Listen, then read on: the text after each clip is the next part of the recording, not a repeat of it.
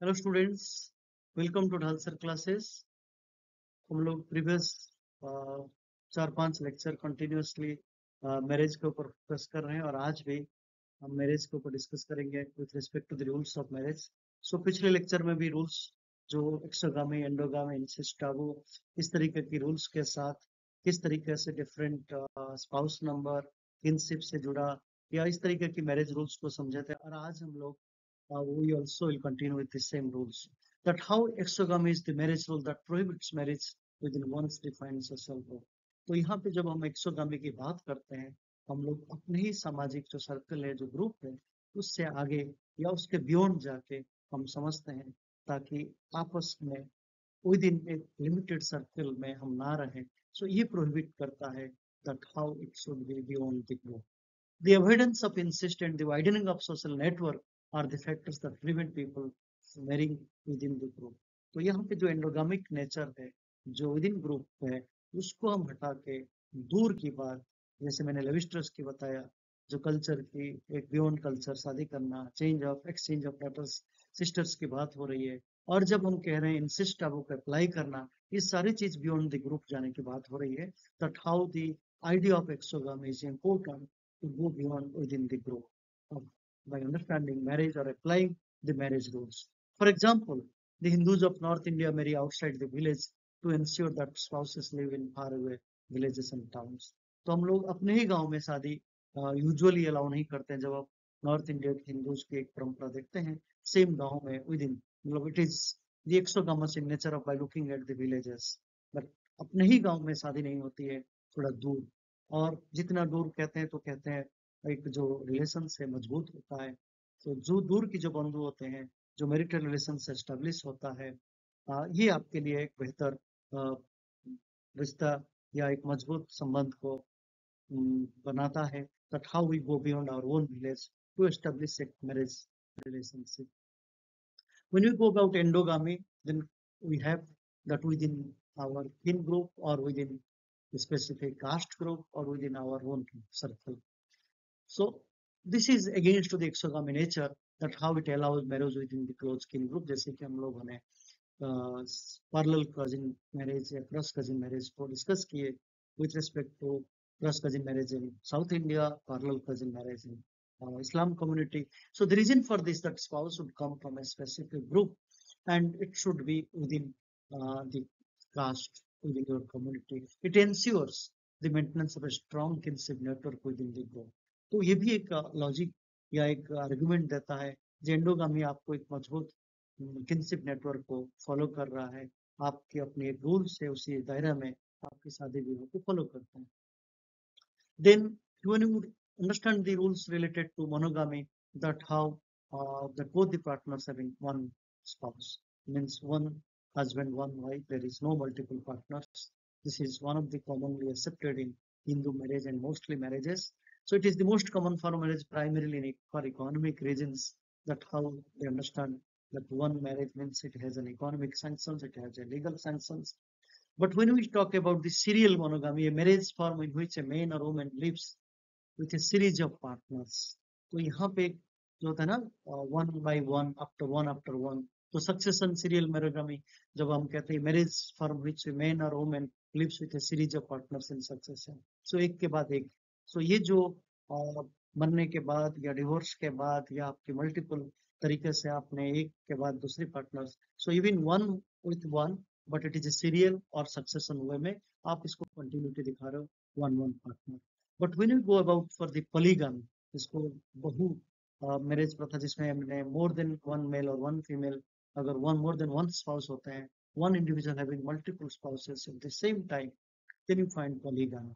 सो polygamy की दो type से, जैसे हम लोग पढ़ते हैं पॉलीजीनी एंड पॉलीएंड्री, जब हम के पास वन मेन के साथ मोर देन वन वुमेन है, टू और मोर वुमेन, सो इसको हम पॉलीजीनी कहते हैं। पॉलीएंड्री जब एक फीमेल के पास वो मोर देन टू और मोर मेल पार्टनर है, हस्बैंड है, so that is पॉलीजीनी। So it is one of the Alicent way to understand जो हम लोग पॉलीजीनी को जो किस तरीके से हम लोग महाभारत में द्रौपदी के केस में देखते हैं, पूरा 5 भाई। सो यहाँ पे हम पॉलीएंड्री को भी माइथोलॉजिकली हिस्टोरिकली देखे हैं, एंड मैरिज पॉलीजिनी में भी हम देखते हैं, जैसे हम रामायण में राजा दशरथ के 4 पत्नी थे, तो उस तरीके से राजा लोगों के पास भी थे, तो वो भी हमारे historically mythologically part of the marriage culture. And it is most common in culture that support themselves in growing the crops and where the bulk of the work is done by women. तो ये जो multiple partner के माध्यम से आपके काम, division of labour और जो बहुत सारे काम एक दूसरे को सपोर्ट करने के लिए जो एक ही कल्चर में काम करना आसान रहेगा, तो ये जो आइडिया था by looking at the traditional society that was also suitable that way. Then you have the marriage on the basis of the residence, जिसको आप पेट्रीलोकल रेसिडेंस कहते हो. तो जब आपकी फादर के रेसिडेंस में फादर की पेट्रीलोकल residence occurs when a newly married couple establish their home near or in the groom's father's house. जब आपके दूल्हे की या मेल पार्टनर के फादर के हाउस में आप रहते हो, तो इसको पेट्रीलोकल residence after marriage. This makes sense of society that is patrilineal nature, or you have also patriarchy in nature, that how the descent is basically considered from the male side. तो हमारी जो generation या जिसको आप one generation to another, हमारे परदादा दादा फिर फादर फिर हम फिर हमारे बच्चे, तो इस तरीके की जो एक पेट्रिलिनियल जो डिसेंट है, that is also part of that how the mail gets that decent from the grandfathers. So this is where you find that patrilocal residence mostly accepted in Hindu marriage systems. This is because it allows the groom to remain near his male residence. Women do not remain in their natal houses after marriage with this residence pattern. तो यहाँ पे जब पेट्रिलोकल की बात करते हैं, तो महिलाओं को अधिकार नहीं है अपनी माँ के या पिताजी के रेसिडेंस में रहने के लिए.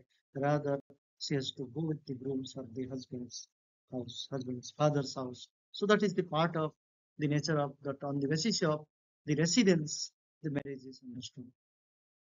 Reverse case, when we call about the matrilocal residence, that when the newly married couple establish their home near in the bride's mother's house, जो पत्नी की माँ के अगर घर के पास आप रह रहे हो, so it becomes the matrilocal. So this keeps women near their female relatives. तो वहाँ पे जैसे पेट्रिलोकल में पुरुष अपने ही रिलेटिव्स मेल रिलेटिव्स के साथ रहना चाहते थे, तो यहाँ पे महिलाएं अपने female relatives. Not surprisingly this residence pattern is associated with मेट्रिलिनियल decent. सो यहाँ पे एक मेट्रिलिनियल डिसेंट की बात हो रही है, जहाँ पे मैटरनल ग्रैंड मदर से मदर फिर डॉटर, तो इस तरीके से एक जेनेसिस या डिसेंट क्लियर होता है. That main live there natal households when they Mary. तो यहाँ पे पुरुष शादी के बाद अपने फादर के रेसिडेंस छोड़ के अपनी पत्नी और पत्नी के माँ की रेसिडेंस तक जाती है. So that becomes the मेट्रिलोकल. Virilocal and auxiliary local residence. Virilocal is the residence pattern in which woman moves into her husband's home. तो यहाँ पे husband's father नहीं, husband के घर पे आप पहुँचते हो. Virilocal, that how the idea of patriarchy is also again that it is again male dominance, that it is controlled by the husband. तो यहाँ पे husband के residence को जा रहे हो, तो after your marriage that becomes the virilocal. Exorilocal, then it is wife. Again it is मेट्रियर्कल मेट्रिलिनियल. जब आपकी रेसिडेंस पैटर्न शादी के बाद लड़का अपनी पत्नी या आदमी अपनी पत्नी के घर तक वो उसी घर पे रहती है जो पत्नी के नाम पर वाइफ्स होम, उन्हीं के घर जा रहे हो जहाँ पे वाइफ का है. Then avunculocal, neolocal. Avunculocal residence occurs when a newly married couple establishes their home near their groom's maternal home. So अगर आपके हस्बैंड के